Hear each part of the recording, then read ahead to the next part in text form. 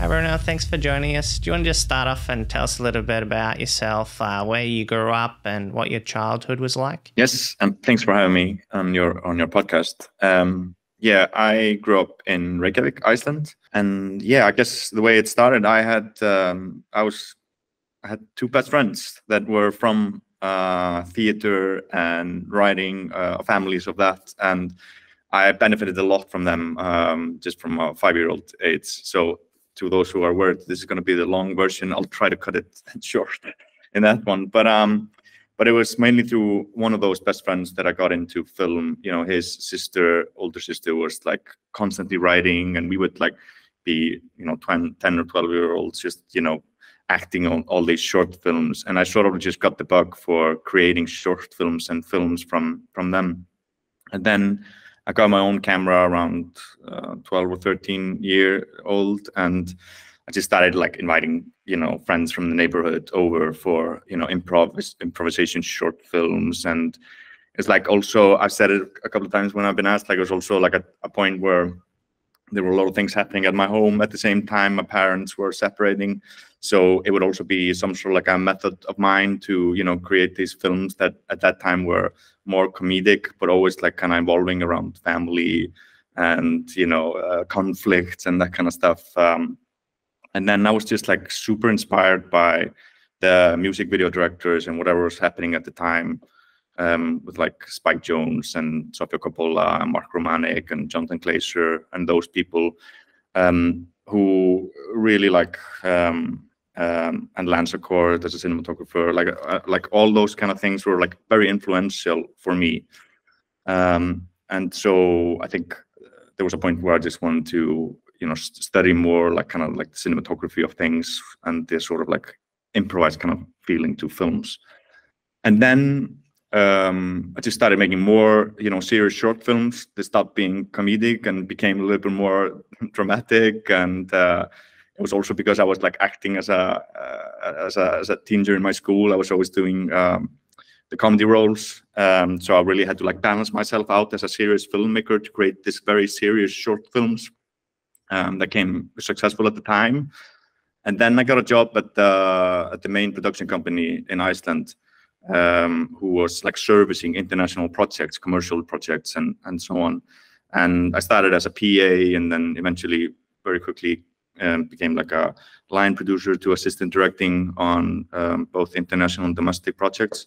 And on the side, I was always like directing music videos, snatching filaments, and shooting 16 and 35 millimeter for like local artists. And I kind of just knew very early on that this is what I wanted to do, and have always been kind of like ambitious about what I'm doing. So I got like hired or signed as a director, and for another local production company in Iceland. And then it just took patience and time to get the project rolling. And I think yeah, I mean, okay, but I think like from there, I did a lot of commercial projects, and then I moved to Sweden, and then I did some more, and then there were more international projects for international clients in different markets. And that's kind of where I ramped up the later part of this. But happy to dive in more into other stuff there. So you mentioned like music video, short form stuff, Spike Jonze, those kind of people. Were you watching any? What about when you were younger? Like, did you see any like feature films that kind of inspired you? Yeah, there was a film that was on TV that I was like, it was constantly being repeated. It's called La Haine. It's a French film, black and white film. And I remember like I was quite young when I was seeing it. And I just remember like how the cinematography and the whole approach was very like resonated a lot with me and what I'm interested in. And I haven't seen that film for a while now, but I from what I remember and what I see, I think there's still moments there that I kind of think that I'm still returning back to. And then I do remember when like I saw Lost in Translation for the first time. It had a huge impact on me. It's just like the whole pacing of the film, the acting and the cinematography, and sort of like that unsaid and this kind of complicated dynamics between people and strangers and then family. it still resonates very deeply with me today. You got into like the production company, and things were being, I guess, a little bit more serious in terms of it's a profession now. Like, you're getting paid to do these projects. What kind of things were you like watching and looking for? Because I guess you were trying to develop your own style and lead into a direction that you would want to go. Like, what were you trying to achieve through those early years? Yeah, I think when I was doing music videos, that was more kind of experimental. But when I was starting out and doing commercial work, I was really just trying to showcase them that I can do what is needed. You know, like building it up, making it quite big, and doing this big frames and all that kind of stuff. I was really focusing towards that at the beginning. You know, in the beginning of getting this to being just to have these jobs confirmed. But then I had a point where it was kind of like a turning point to me, which was when I kind of just stripped everything and did a short film that was only about like one lens, no lights, and it was very inspired by the Danish Dogma films, and it created this. For me, it was like really revolutioning for me in terms of how I worked and just how I did things, and also just the footage looked amazing, and the whole thing was just great. And so it's kind of like from there I found sort of my own voice also in terms of like how I do commercial work and how I do things. I try to keep it at heart very intimate and very close to the actors, or the sort of like the story and the character arc. And I remember like that's sort of like the essence of what I want to do, and that's sort of what I'm hired for today as well. So it started grand, and I would say it's still in that scale, but it's like I'm more I'm focusing on what's important: intimacy and people and moments, whether like they're bright or not bright. It just depends on what the project is. Yeah, because like some of your commercials, it looks like it's very about the people, like the environment, and kind of like the emotions, rather than like the product. Like, you want to try and make it like about the human experience, I guess. Yeah, totally. I mean, it's just like there's some feelings that you're just trying to capture, or sometimes relive, or use whatever is in your kind of arsenal of emotions and feelings, and also from other people's emotional feelings, and that really resonates with me, and that's why I kind of like lean a little bit towards that. But I mean, that being said, I'm still looking for these beautiful frames and looking for this kind of like but I do think that they start where the emotion is right and the tone is right. That's how you kind of do it. Was there any like Icelandic directors or Icelandic films like that were kind of influential to you? I just like studied all of the people that were before me from Iceland, but it's like really difficult to break from the island to international projects. So I would like look to those who had done it, and they were kind of different from who I am or what I like to do, but they still I still admire their work. I think there were a director duo, Icelandic one called Árni and Kinski, who are still active, and they were making these amazing Siguros videos. And they were like living in the States and doing amazing. But these videos were really inspirational for me in the beginning, at least. But then no, I think not, and also with the features, I didn't there's not really been like I think highly of all of them, but there's been like a filmmaker that I found really speaks deeply to me, at least in the beginning. But I admired also a lot of what has been going on like in Scandinavia and the Nordic countries, and where I used to live, and that's sort of where I was able to further develop myself and as a director. And did you watch any like early on, like Terrence Malick, like Tree of Life, like some of the commercials kind of have that vibe of like the Terrence Malick sort of look? Oh, no, I mean, like that kind of came after. It's not really like I really like it when people say these things, but I'm not a student of his films. You know, I do appreciate what he has done, and I've seen, of course, like Tree of Life, which is an amazing. But I really haven't like studied him. But I think his approach is very much.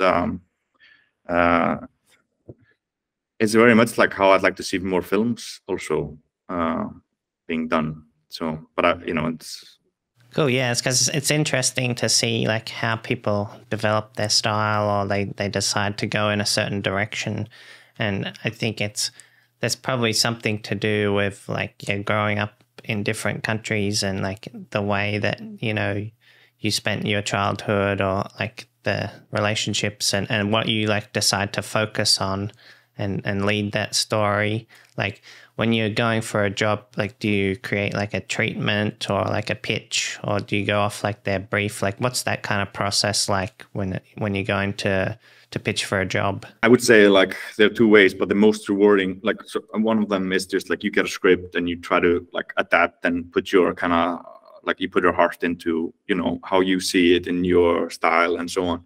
But the other part is when you're able to develop more with the agency, where you kind of like meet them sort of on a sort of like an equal level, you know, where they might have some sort of like an idea or where they want to go, and they, you know where you're coming from. Because I'm very collaborative, I'm kind of like looking and wanting to make the film as best as possible, you know, and I think those kind of approaches have been so rewarding when that happens, when you're like you're kind of meeting them and helping them out and then developing these kind of stories and the film. So yeah, but yeah, I guess like what you just coming back to what you're saying, like yeah, you're like just very like influenced, I guess, by, you know, your surrounding and what's happening around you. And I think it's also just about like finding a tone and finding like what is you know, you want to do a story that's like a 3 hour thing, but you're also just looking for like a feeling and a tone and so on. So yeah, the commercials, they're always kind of like one maybe 2 minutes, so you know you probably film a lot more than that time, and then you kind of have to squeeze everything into the 1 or 2 minutes. So you're kind of looking for those little moments that like you can kind of slice in. Yeah. Because I'm like, sometimes I feel like I'm just like collecting, you know, once you have everything set, you know, you worked with your actors, you've gone through like the backstory, you build this kind of like a wall where like, you know where you're going from A to B, but you're kind of open for unexpected or unscripted things within that kind of wall. So you're constantly searching, at least I am, and like looking for, you know, more true, like more something that feels organic and of life. And yeah, I can end up with so much material. So like, but I go through all of it and I make like selects and super selects and super selects, and it's just like it takes forever to go through the material, and it's so painful sometimes also. But I don't touch edit until I've done all that kind of like a super selects. And then once I place it down on like a timeline, it's usually, you know, the best what is there and is the structure, and the editing part is not that, doesn't take that long for it. But yeah, I think yeah, this is a process. But sometimes like in especially commercial productions, you don't really get that much time in editing, you know, for this. So you're like rushing to get an edit or like something to show the agency, where, you know, because you're so stressed with time, that yeah, it can sometimes be a bit tricky. Do you do the editing yourself, or do you have an editor? It's a mix, you know. I usually have an editor, but I also we would edit on 2 computers, and, you know, I would be doing, you know, version on this side and they're working on that side, and sort of like mixing it together and finding different moments. But I usually have like an editor for projects. And then in terms of like coming up with a story and like explaining to the agency, or like the whole back and forth, like what kind of like, how do you explain it? You'd kind of come up with different characters and like what's happening, and then try to build the world around it, and then like obviously it's got to be whittled down into that 1 minute time frame. Like, how do you kind of convince them about a certain storyline that you want to go for? Yeah, I think usually they have some sort of like a blueprint of where they're going with the story. I mean, there's always like product you have to highlight, or or certain a certain like turn of events that you want to show or something like that. So they usually have like that kind of blueprint when you get it. And same with like casting. But your role as a director is either like seeing where there might be a problem, or or pitching maybe like an alternative version to it, or just kind of making whatever they've written better, and putting your kind of like personal touch on it. So so I think like also as far as like when you're pitching, you just gotta go with your gut, and sometimes you're like swinging like quite, what do you say, like swinging quite like far, or you're like, let's hope they like this, and that can also be a little bit scary sometimes. But if the feeling is right, then you just gotta stick to it and just hope they like it, and usually they do, and they appreciate when you like put a lot of effort and put a lot of like heart into what you want to portray and get out there. So it's kind of like the only thing you got to do, and then it works or it doesn't work for them, or it doesn't match what they want to what they're trying to achieve. And you gotta, at least as a director, you always gotta think also that they've been working on the script maybe for a year or more, and they've tried many different things with the script. And then you come in and you have like a week or two to adjust it and make your version of it, and so yeah, I think like that's sort of where you have to, you sometimes also have to try to read them what it is, just to understand it a little bit better, and try to ask as many questions as possible about what they're thinking about. And then in terms of like choosing your team, like, do you work with a lot of the same people, or like how do you like choose somebody like a director of photography to work with? Yeah, usually try to work with like the same team, and usually with you have a DP who travels with you, and if they're not available, you're just looking at some reels for new talent or new director DOPs to work with. And then you most often you're working with a local like talent in costumes or art department, depending kind of the job, of course, but mostly that's kind of like the case.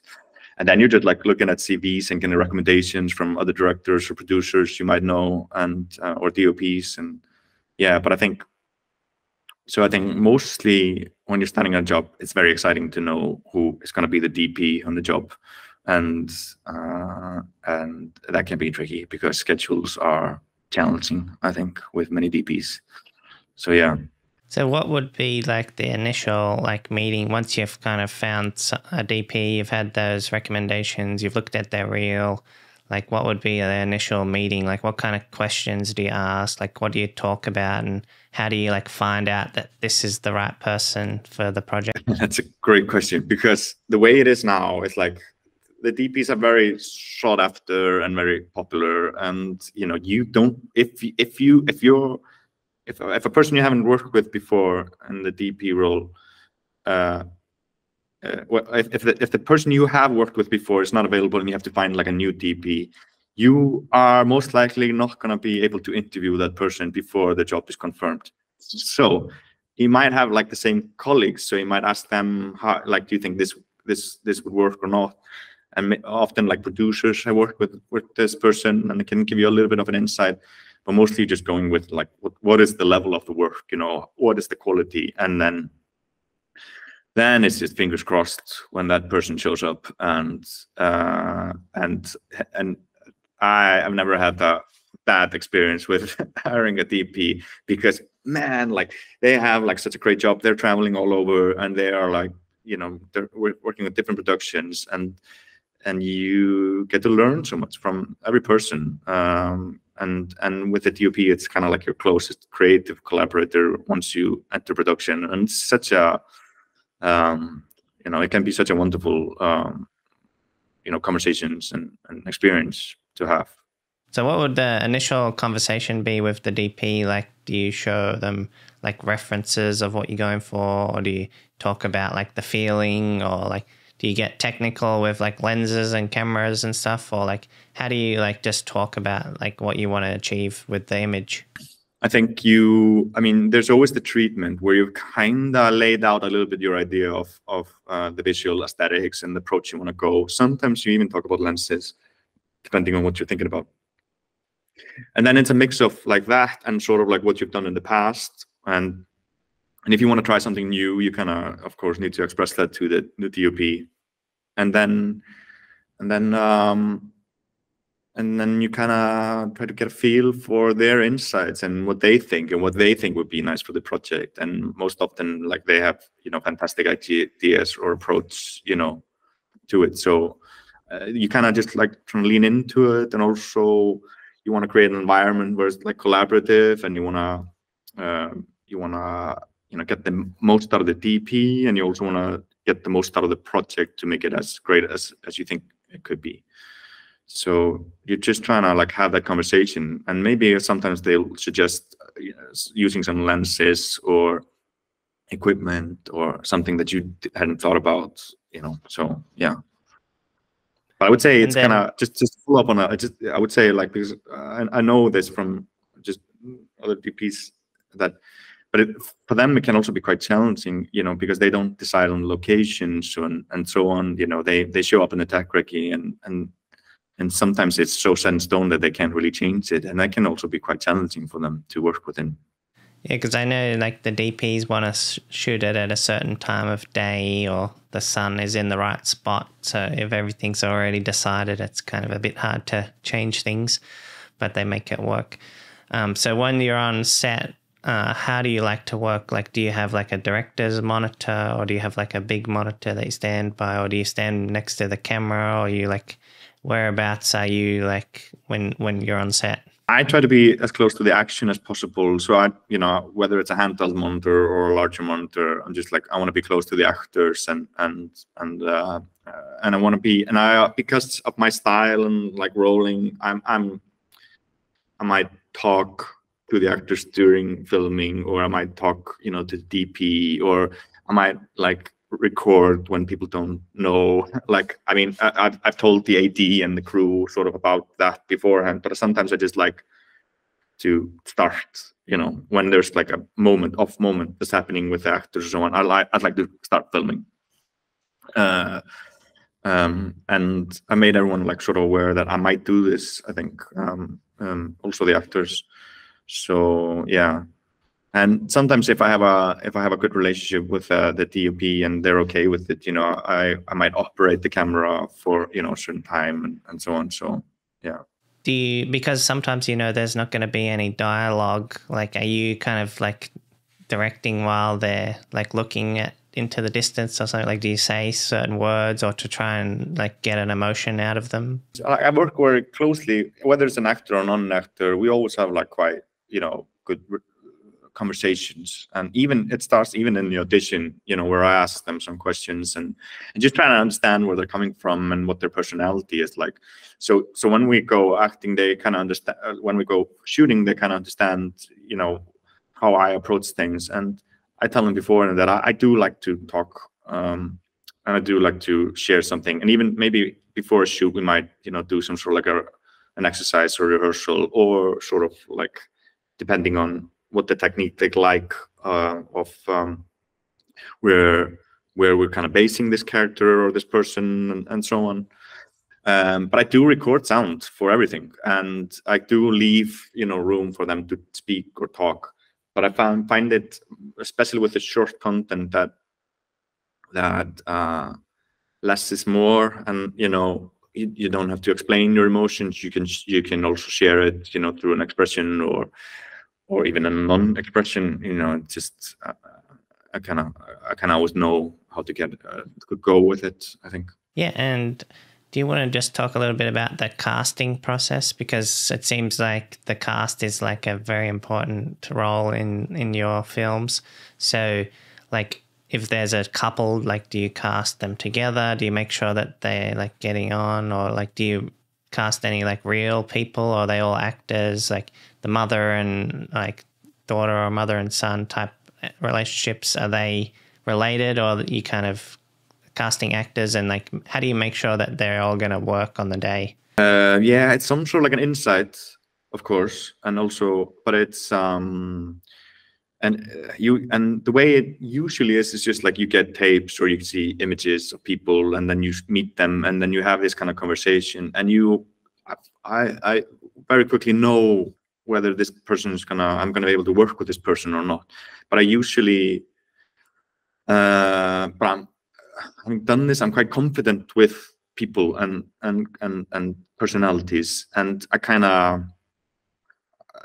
I've had many different types of experience with people who even who have had to just work a lot, especially with kids, towards like getting the right mood and the right method from them. So casting for me is less about rehearsing, and it's more about conversations. And yeah, we might do something that's kind of like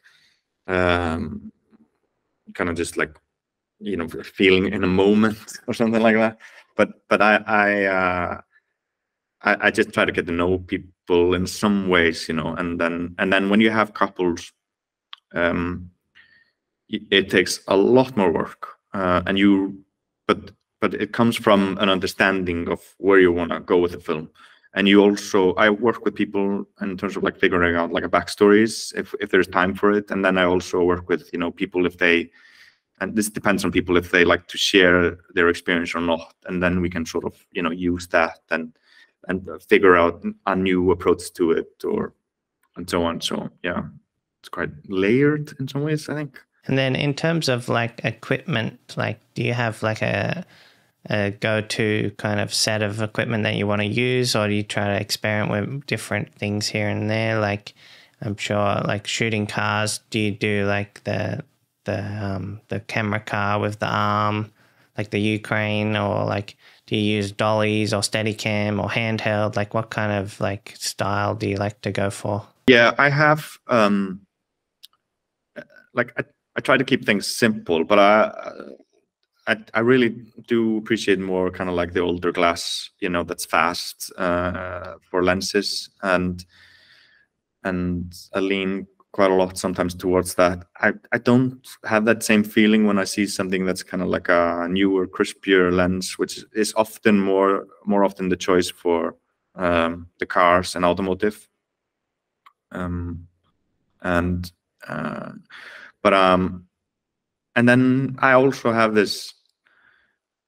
I don't know how many times I've started a production wanting to do Steadicam and wanting to do only dollies or crane, and I'm like, after one shot, I'm straight to handheld, and I'm just like filming it more intimate, in and out of focus, and it's just like resonates very deeply with me, that approach.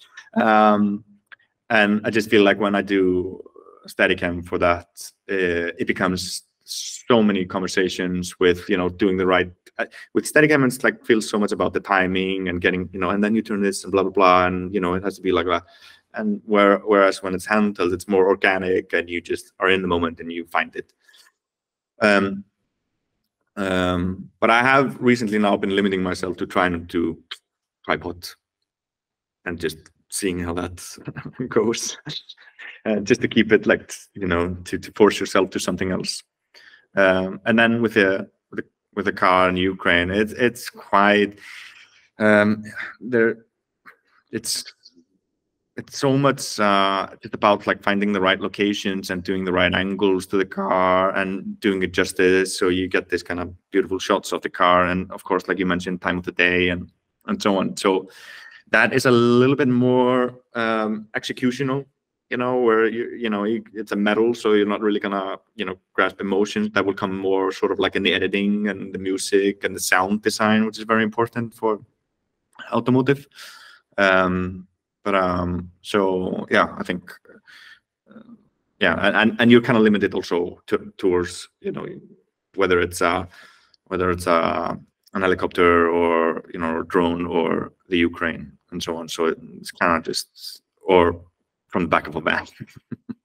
And then in terms of like time frames, how long do you get to kind of like work on some of these projects? So like you'll get a call from your production company or agent and they'll tell you if they've got a project, they send you like a brief, and then do you work on like a treatment first, or do you have like initial conversation, or how does that work? Yeah, you have like, you get this, most often it's an email where you get a word saying like they would like you to pitch on a project.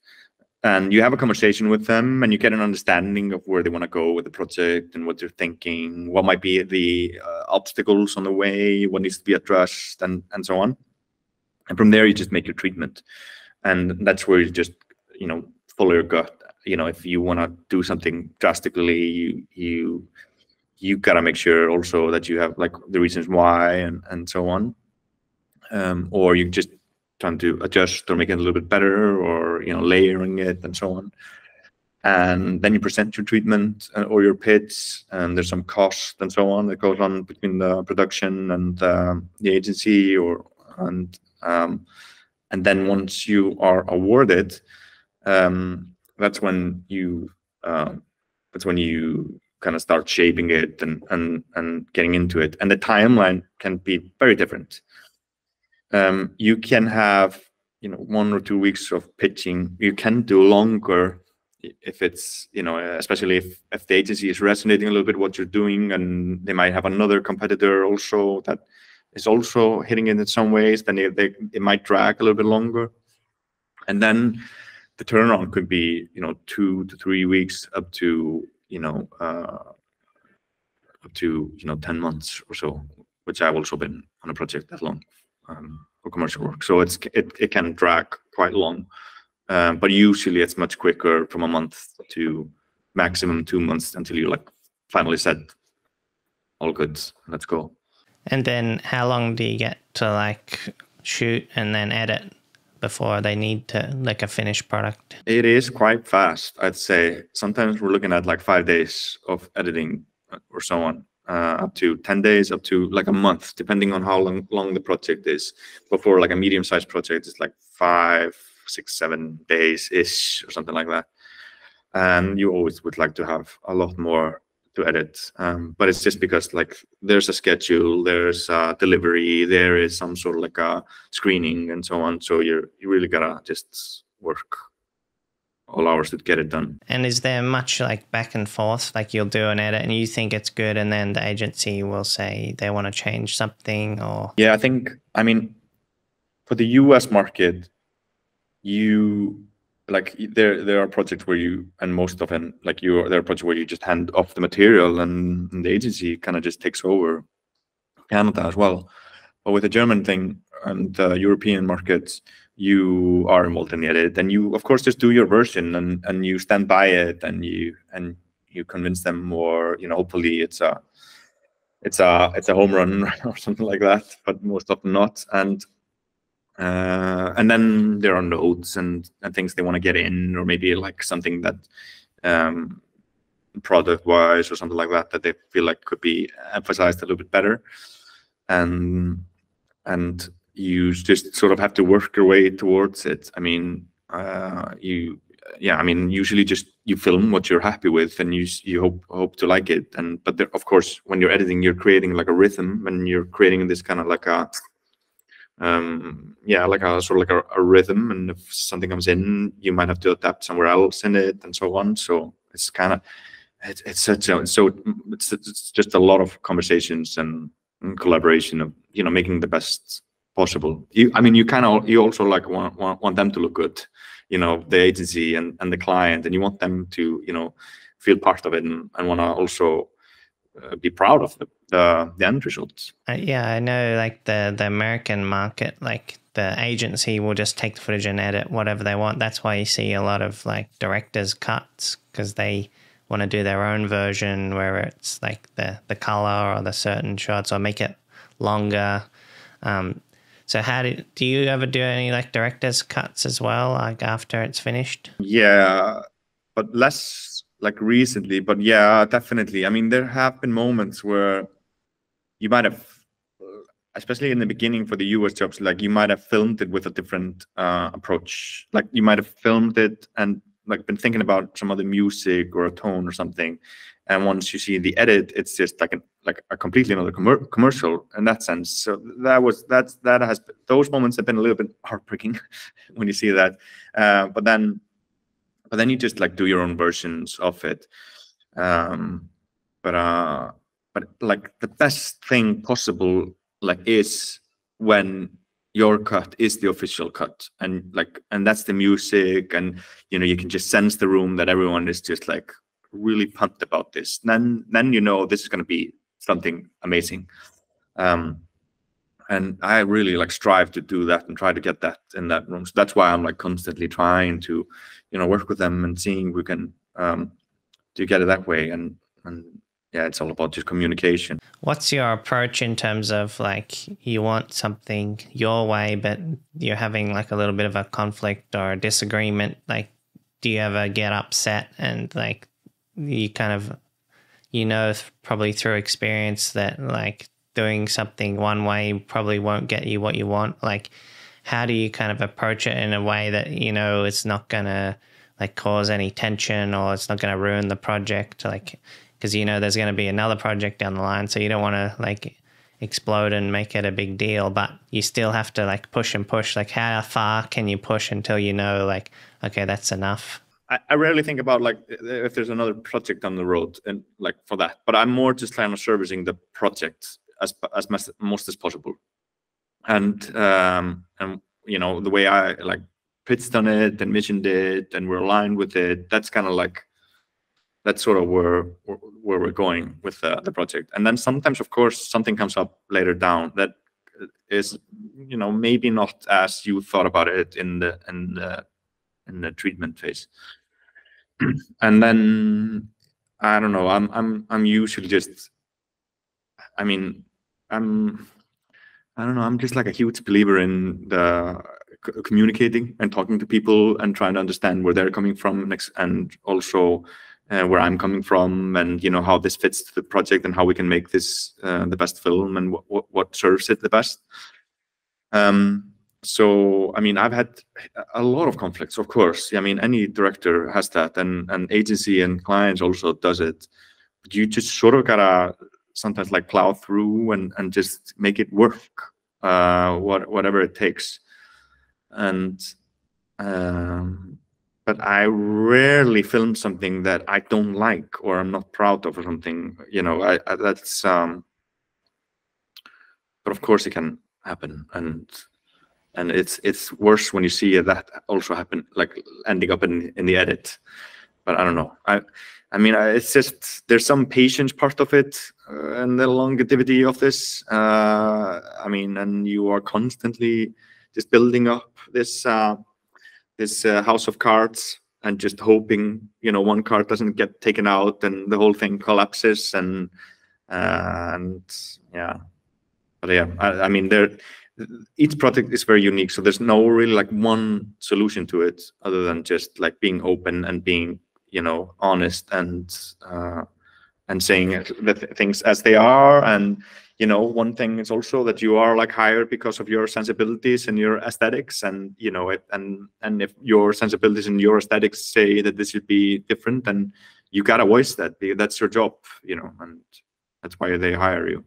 Right. And so you want to communicate with them and talk about like the problems or the issues that arise, but what happens if they say, oh, the client's not happy with it? Are you allowed, you can't really talk to the client, or like you kind of have to funnel through the agency and like they'll use an excuse like somebody else's decision, but you can't get to that person who's making the decision. So you have to try and communicate in terms of like what they want. Yeah, I mean, usually like at least like the marketing director is in the room when there's like some, big decisions or something that kind of changes everything. So I am usually able to at least communicate my thoughts.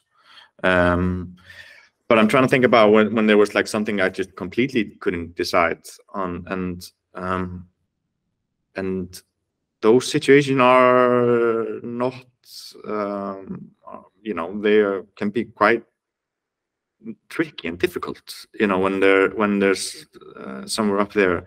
But I just don't remember where it was like completely. But there have definitely been that. But I just like, I must have, this must come back to me when I'm very old, and then I'll be like, that one. But now I'm just not really there to think about those. I just look at the work, and I'm very proud of it. I'm very proud of like what I have now, and you know, I feel like I've been honest the whole way. So it doesn't really like, I've always given my best at each project. So I don't really remember those where it didn't go my way. But maybe we dive into some, I might remember something. Yeah.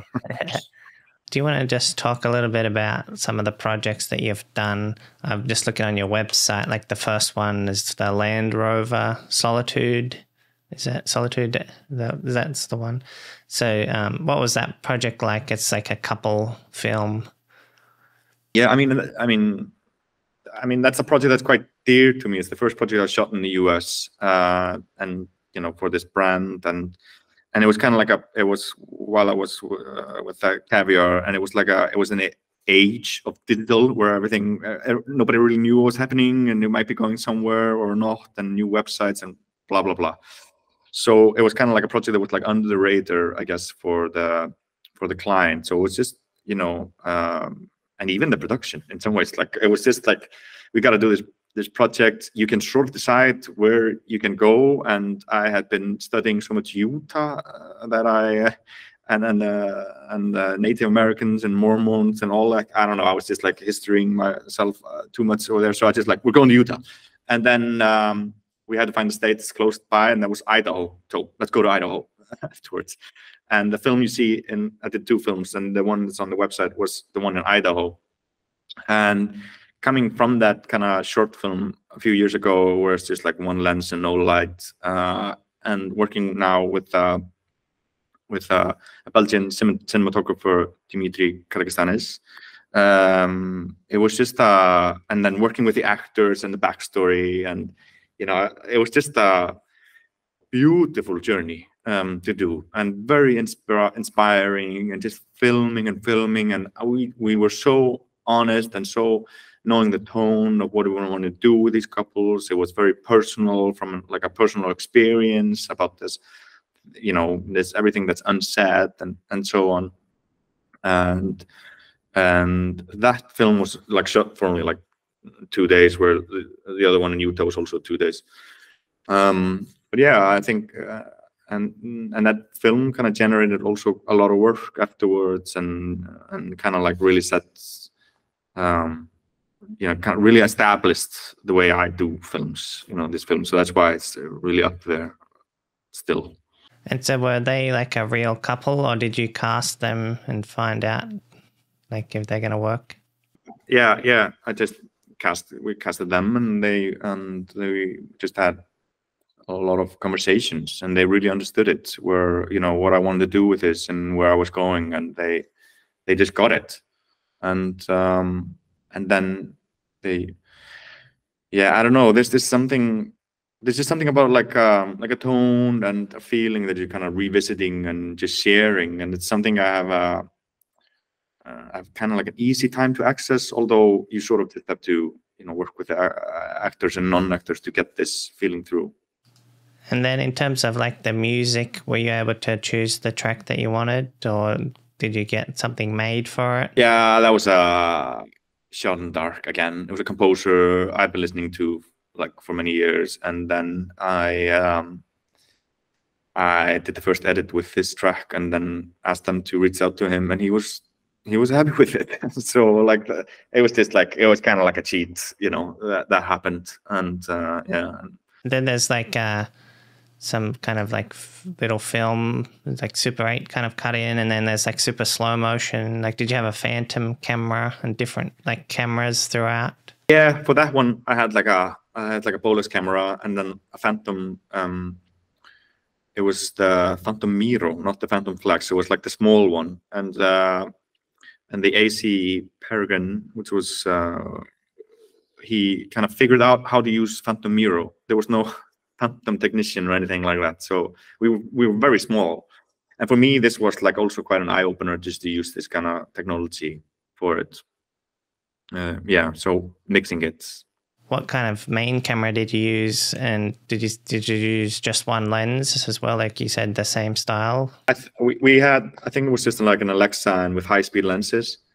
I don't think we mixed lenses that much, but I don't know. I think it was probably like a 35 and a 24 millimeter lenses. You know, we're not switching it more than that, I think.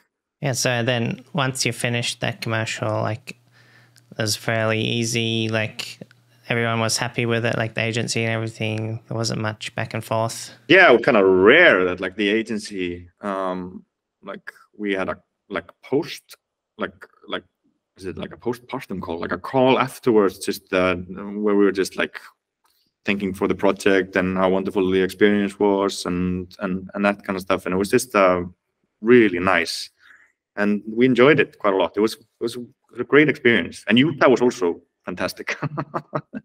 So I guess, yeah, like the location is like a character in itself. So choosing the right people, like the casting, but also choosing the right location and the team and everything will come together. Yeah, absolutely. And like for that type of project, it was quite fast the way everything worked, you know. So I was able to.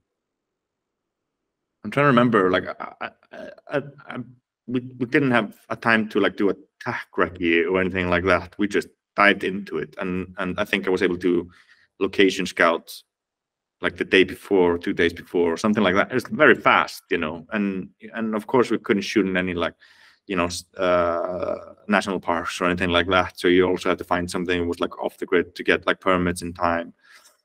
And then you just have to get a little bit lucky as well, you know. But I had a really good relationship with Dimitri, the DP, and the whole crew, and it was just like, came together really nicely. And then there's another one on your website called Volvo Place to Share. Yeah.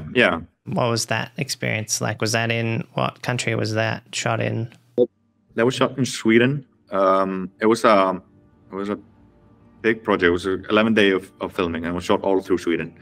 And being someone from Iceland, it was also quite rewarding to do a Volvo project, because I had been living in Stockholm for 4 or 5 years. And so, that was a much bigger crew than Land Rover, with all the equipment you could ask for. And but the approach and the idea was still sort of in the world of Land Rover in that sense, but just on a much grander scale. I would say like just the whole experience was fantastic. I mean, it had been a bucket list of mine to do a Volvo, just being someone moving to that country, and I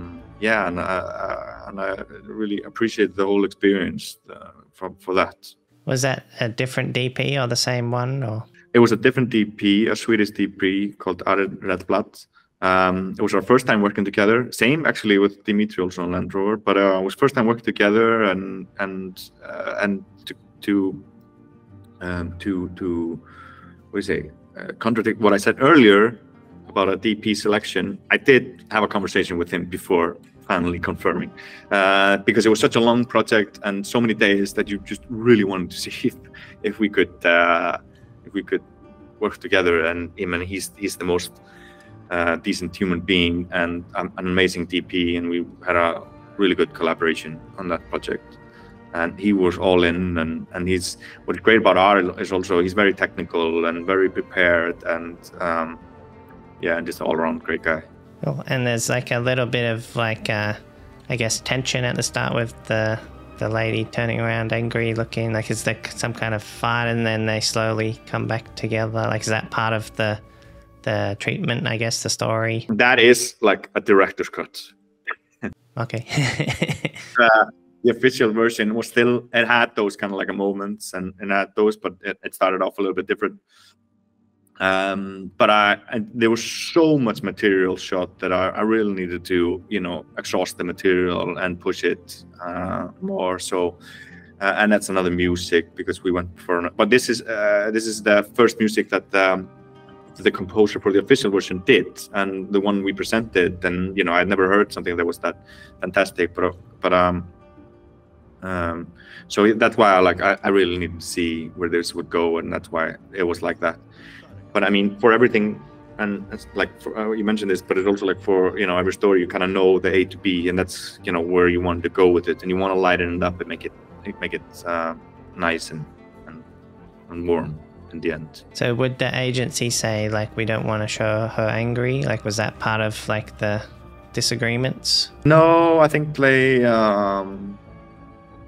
the whole idea was about a place to share, so it wasn't necessarily about her being like angry. And the place to share is kind of like you can have all the spectrum of emotions. So I kind of just picked up on that sort of emotion as the beginning of the film. But the core concept is more just like where she's driving, she's kind of contemplating her, you know, her moments with her family and spouse and so on, and which is also, I mean, I think the official one is also a nice version. It's just that this one kind of resonated more for me. So yeah, like I guess this one is an example of doing your own version and then having their version, and it wasn't necessarily too different, but it's just like in terms of like advertising, I'm wondering like what the differences would be, like why would they want like a different style of music, or like what would be the main differences? Yeah, I think it kind of came down to the music decision, which was from the top, and for the official version, and it was more a beat, which is of course, you know, what kind of, I don't know, would probably work better or something like that. But yeah, I mean, sometimes it is that like that, you know. It was such a big project that, you know, it sometimes goes that way. But we did the other film we used the same music, and you know, we did it the same, you know, as per briefed and treatment, so on. So. And then there's another Volvo commercial on your website introducing. Is that in Sweden as well? Like, where was that one? Yeah, that was part of the other project as well. So we did two commercials at the same time, and yeah, that was shot all over, and yeah, it was a very proud moment again for me to do that film. You know, it was such a kind of like a bucket list thing to do, a Volvo, and that one is more about like pace and about like technology and sort of like power and I mean, I love the edit on it, and it's, yeah, and the music is also fantastic, I think. And that one's like just a single male by himself, so I guess there's different markets or versions of commercials that pitch to like a family man, and then this guy seems like a bachelor of sorts, but I guess like it's demography for that car, I think. And yeah, but I mean, again, there was so much material, so it could have gone many different ways. But yeah, that was kind of like the type that we were going for with this guy for at that time. Cool. And then there's another one, Hyundai for the Future, and it looks like it's in like the Middle East or somewhere. Like, what's that country? Is that a whole different market again? Yeah. Well, you know what? It was a German agency and German production company, Markenfilm, but it was for Saudi Arabia, and it was to promote women to start driving, which is, you know, what's. Yeah, so it was, in some ways, it was political, and for me, it was also trying to find some sort of like finding purpose in, you know, what we do, because I feel like, you know, commercials, there are many different ways you can be like, you know, use the medium to promote good or showcase the things that are different, or, you know, or how they should be. And for me, this was kind of like a big deal, and so So that's why I engaged in this project and had a good collaboration with the agency and production. We shot this in Dubai. The casting for that, like, how did you find that main actress and the family and stuff, and like that? How did you find getting the whole vibe on camera? Yeah, I mean, I think I went through like a casting agency, and there was like remote casting, and what you were looking for was like a strong female lead for this, you know, particular important film at the time. So it was really important that the lead understood the role, and to portray like a powerful woman, independent, woman as far as that goes within that market. And you just create this kind of energy on set where people feel comfortable and welcoming and open. And I worked with another amazing DP, Danny Hile. I'm such a fan of his work and personality, and he's become a good friend of mine, who also understands this kind of film language. Yeah, I think it was just a very important thing, and you want to do cast as great justice as possible. Cool. And so do you have like in terms of like what you enjoy doing, like do you find that it's easier to have two characters on screen playing off each other, or like how do you direct like just one person? Like what kind of things do you talk about, or like if they're staring into the sunset or whatever, like if they're just like blank stare, like how do you like emote some kind of emotion that you want them to portray? Yeah, I mean, of course, it's very nice when you have like people acting together, but it's also like nice when they are just sort of interacting, or it's kind of like a downplayed kind of version of it. But I do also like quite a lot when there's just one person and it's all about the sort of internal state of that character and person. And depends on what the scene is, but I'm very interested also into like faces and portraits and people, and sort of like the difference when you look down or to the right, or how the light hits, and so I sort of can go forever on these kind of portraits of people, but it depends on what the scene is, and sort of like the internal state that you're looking for within that kind of character or person, whether person is feeling like heavy on the inside, like the legs feel like lead, or or that's very light like a feather, or that kind of emotion that you put into it. And sometimes it helps using some sort of like a sense memory-ish, depending on where you want to go, remembering stuff, or getting you to a place that kind of resonates, to get the right emotion out. But that's one thing. And then also just I try to keep the set quite quiet, so there's room to talk and to and there's time to listen as well. So that's kind of like my go-to tools to get that kind of emotions out. There's another one for Samsung where it's like a younger boy. Like, what's it like working with like children? Like, how do you get them to act? Is the same process as working with an adult? No, not the same. As you don't really expect them to go deep into any sort of backstory or anything like that. You could try, but I don't know. I mean, again, it's conversation and communication. And you also see it a little bit in casting, how receptive they are of direction, how sort of like emotional intelligence they might have, and sometimes you don't need a lot, because you kind of just allow them to be who they are, and you kind of give them just subtle directions. What is a complete like no, at least for me, is just like to give them a beat, or to say, and then you look here on this point or that. I steer away from those kind of directions for kids. I just try to create like an environment for them where they feel they can sort of be themselves, if it's that type of role. And if it's more kind of serious, then of course you need to have some sort of like a conversation where you work towards that.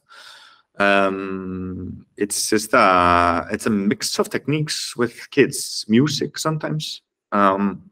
If you could, you know, talk and play music sometimes just to see, you know, if this is something they like. But it's yeah, it's just different methods and techniques, and you just have to read sort of into, you know, what the kid is sort of expecting, I think, and keep the set light, and also respecting their tolerance, respecting, you know, if they feel like they can't do this, you know, not to pressure them in any ways to do anything. You know. What are your goals for like the future? Like, what do you want to achieve? I mean, I constantly want to like be better and own the craft more, and, you know, just do, you know, just continue to develop this in this way. I think, yeah, I think like ideally it's just become better, and the more you do it, the more better you get, and, you know, more skills you have. For what I'd like to develop more is also continuing with this approach of filmmaking, which I've already started. I'm now in post-production of a short film that I filmed, where I did the same technique, worked with the actors and non-actors and creating characters, and then we filmed for 3 days, and it was one of like sort of like the most rewarding film experience I've had. And that style is the same, new from A to B, you know, where the story is going, but I'm not really writing, you know, you say this at this stage, you know, you kind of just know, and then we just work on our impulses. And I really love that kind of process, and would love to continue that, you know, on our this will be a short film, and hopefully, you know, I can develop this into a more longer version, and just working more on character-driven and story-driven stories, long and short. You know, that's kind of the goal now. Yeah, I mean, there are so many things I'd love to do. There's just like, I think I'll probably never get tired of being curious about how to do things and tell stories, or even just like, moments, or, you know, or sort of just like a feeling, I think, that I'm also curious about, I think. So with that short film, like, what's the goal with it? Like, are you self-funding it, and then you want to put it into film festivals, or like, what do you want to release it? How do you want it to go? Yeah, yeah, the film, I mean, I own a company called Norður, which is also producing like short films and narrative projects, and sort of like the company has been going through like the sort of like the festival circle. Most recently, like one of the short films that my company did was in Cannes Film Festival, and won like a special mention at Palme d'Or. So there's like a track you can sort of see, and, you know, it's more tangible with you know, doing the short film rounds and the festival rounds. And the idea is this film will be finished end of this year, and, you know, fingers crossed that it will go to some festivals, and then there will be probably more short films and then narrative work afterwards, I think. So yeah. So you mentioned like you want to capture these like moments. Like, how do you find inspiration to kind of think up these moments? Like, are you doing anything in like real life where you kind of observing things, or like going traveling, or doing like these different experiences where you kind of think of something, or you see a moment and you're like, oh, you write it down. You're like, oh, that would be a good thing to fit into like a commercial or a short film. Like, how do you come up with these different ideas? Yeah, it takes a long time. I'm digesting for a very long time, you know, a certain thing. And mostly these things are personal, or some sort of like a feeling that I'm continuing going to, which is very related to the things I was doing when I started out making short films, 13-year-olds. You know, it's about these sort of like family dynamic, or kind of unsaid things, or, you know, where it's about the internal state. So the ideas I get are very often connected to at core something like that, and then I I just digest them and then I write them. And you know, this particular film that I did, what meant to, I've been thinking about that for 7 years or so, and I had planned to film it in New York, and I was like already started scouting and casting, and then the pandemic hit, and I had to rethink it. And so I said it now with my colleagues in Iceland and actors there, and I shared everything I had with the actors, and we then collaborated from there in creating this film together. So yeah, there's some magic also in that sort of development, which is a little bit different from the kind of script thing. But it also what is necessary for that is, of course, like funding, you know, because it's not easy to fund those kind of projects. So that's why it's good to have the production company support behind that. And yeah, and I mean, just continuing and thinking about ideas and seeing how we can make them happen. Sweet. So yeah, thanks so much for talking to us today. It's been really insightful and great to hear your story. But just as like a final thought, do you have any advice for people who want to, you know, get into filmmaking, maybe short films, get into creating commercials, like, and just some advice on how they could get started or how they could continue to progress in their career? Yeah, totally. I think I mean, a lot of it is, of course, passion and trying to, you know, muscle up as much as you can and working on different projects and just like, you know, doing, you know, working on projects and creating also, you know, on the side. At least that kind of worked for me. But then it's so much sadly about like patience. It's about being there and, you know, being the right person at the right time when that opportunity comes up. And when I was starting, I was thinking about these kind of, it seems like such a self-help book. I swear I did not read the self-help book, but for me it was just like these kind of 3 yeses I would wait for. You know, it wasn't enough to get like 1 yes for a commercial. I had to have like 3 in order to have a reel, to be able to do something about it.